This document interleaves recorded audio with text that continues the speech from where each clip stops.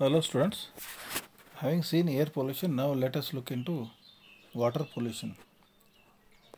So water pollution is the contamination of water bodies, that is lakes, rivers, oceans, aquifers and groundwater. So the pollution can happen in either groundwater, aquifers, oceans, rivers or even lakes. So water pollution occurs when pollutants are directly or indirectly discharged into water bodies without adequate treatment to remove harmful compounds. I can give simple example. Now here house we are using detergents and soaps for cleaning clothes. But are we treating that water? No, that we are putting that water directly in the drain. Similarly, some industries to save money, whatever other chemicals they are using, they are straight away discharging it into the water bodies. They are not bothered about treatment because the treatment will cost money, na? If they want to neutralize the pH, then if they want to kill the microorganisms, it will cost money. So why to waste money? They are straight away dumping it in the water bodies, in the rivers. I think you read in newspapers also in Bangalore, so many fishes are dying in lakes, ponds and all because of this pollution effect. So what are the causes of water pollution? There are several causes of common water pollutant. These are disease causing agents. Like disease causing agents are known as pathogens, which include bacteria, virus, protozoa and parasitic worms that enter water from domestic sewage and untreated human and animal waste. So what happens, this human excreta, animal excreta, if it directly goes into the water, then it causes disease. Okay, that there is E. coli, that is called as E. coli. Human waste contain bacteria. Large amount of human waste in water increase the number of these bacteria which cause gastrointestinal disease. So all this waste, not only human waste, animal waste also contains bacteria. And if it gets into water, this human waste, that is why sewage water pipelines are different and drinking water supply pipelines are different, and they will be far away so that the water does not get mixed up. The next category water pollutants are oxygen depleting wastes. So please understand, water has got oxygen, around 3 to 4% of oxygen, and because of that oxygen, a lot of microorganisms are living and surviving in water. Like we are surviving on earth. Why we are surviving? Because we are breathing air, and air contains oxygen. Okay. Similarly, water also contains oxygen. These are organic wastes that are decomposed by aerobic bacteria. What happens if there is we put the organic waste in the water, then the bacteria which require oxygen, they are known as aerobic bacteria, they will decompose this waste, and in the process of decomposing the waste, okay, large populations of bacteria use up the oxygen present in the water to degrade this waste. I told you around 3 to 4% of oxygen is there, but if the population of this bacteria increases, then they will take away all the oxygen from the water, and the oxygen in the water reduces. In the process, this degrades water quality. The amount of oxygen required to break down a certain amount of organic matter is called as a BOD. The amount of oxygen required to break down a certain amount of organic matter is known as the biological oxygen demand. The amount of BOD in the water is an indicator of the level of pollution. So when water is there, especially we will find out the BOD, that is called biological oxygen demand, or even that is the amount of oxygen required to break down the organic matter. Or else there is one more term called as COD, that is chemical oxygen demand also. So the BOD will tell you the indicator of pollution, because if there is organic pollution, then bacteria will take. So bacteria will take the oxygen. That is how much oxygen is required, that is found out through a term called as BOD. The third category of pollutants are inorganic plant nutrients. These are water-soluble nitrates and phosphates that cause excessive growth of algae and other aquatic plants. See, please understand NPK. NPK means nitrogen, phosphorus, potassium. These are the fertilizers which we normally use. Okay, they get into water. Okay, and because they get into water, then they cause lot of growth of algae and other aquatic plants.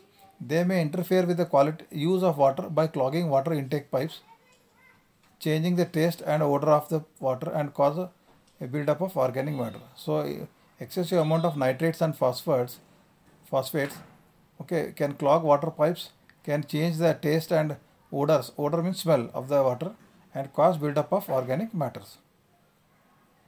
And the fourth category of water are soluble inorganic chemicals, which are acids, salts and compounds of toxic metal such as mercury and lead. Okay. High levels of these chemicals can take up water unfit to drink, harm fish and other aquatic life, reduce crop yields and accelerate corrosion of equipment that use this water. So if some industries, they may release like inorganic chemicals such as acids, salts and oxides of toxic metals such as mercury and lead. Both mercury and lead are toxic. Okay. And what will happen, they make the water unfit to drink, they will harm the fish as well as other aquatic life, reduce the crop yields and accelerate corrosion of equipment. So now let us look at the effect of water pollution. The main problem caused by water pollution is that it kills organisms that depend on these water bodies. Okay, so for example, you take fish.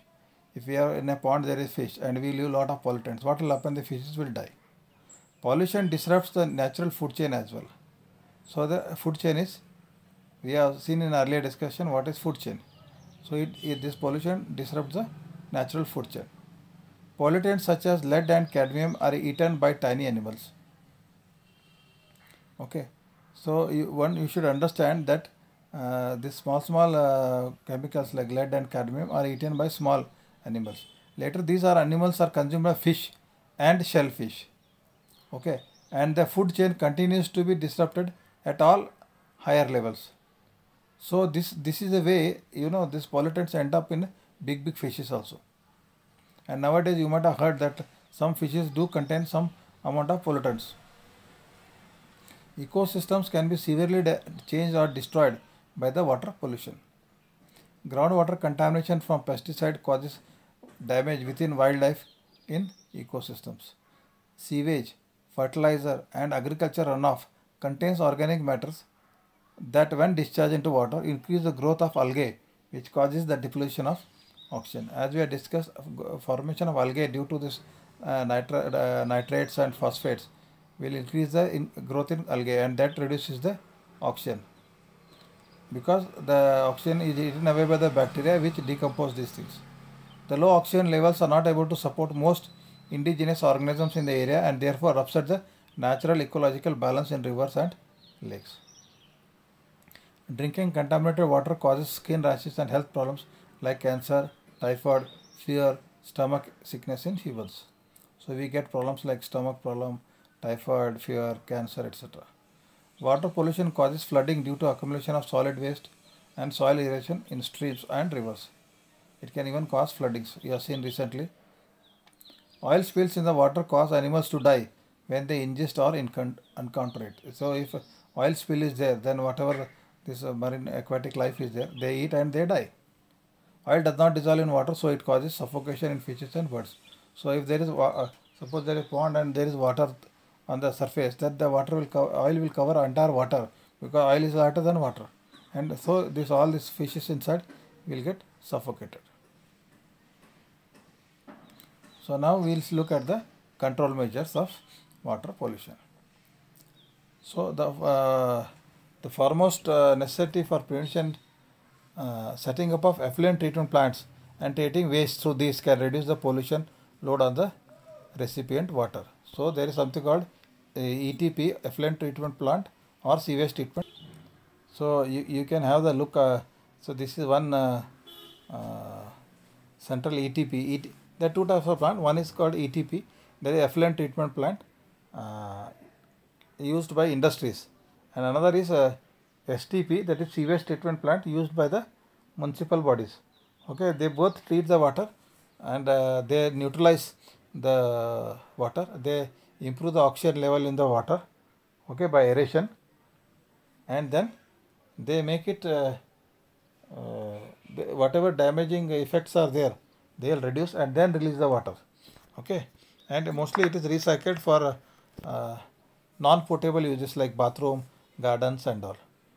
So this is the figure of a ETP, that is effluent treatment plant. So if you look at pollution now, water pollution, it will not only go into the surface water, what we are seeing. Now you can see the aquifer and wells here. So this will not only, these pollutants will go into the surface water, but they will also go into groundwater. You can see tube wells.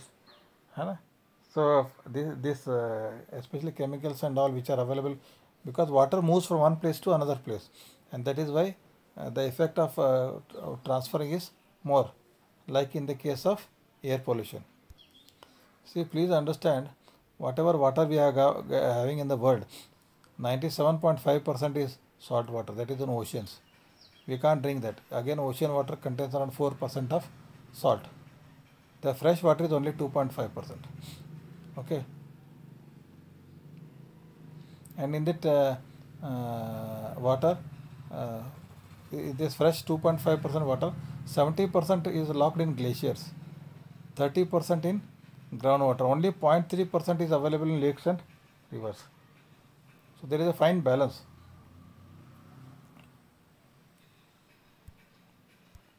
So we have seen the now ETP. The treated effluent can be reused for either gardening or cooling purposes wherever possible. So the treated water is not used for drinking, but is used for other uses like gardens or cooling. How we can control? We can use environment friendly household products such as washing powder, household cleaning liquid like toilet cleaning, bathroom cleaning. Whatever these chemicals we are using, we should now go for environmental friendly, eco friendly products.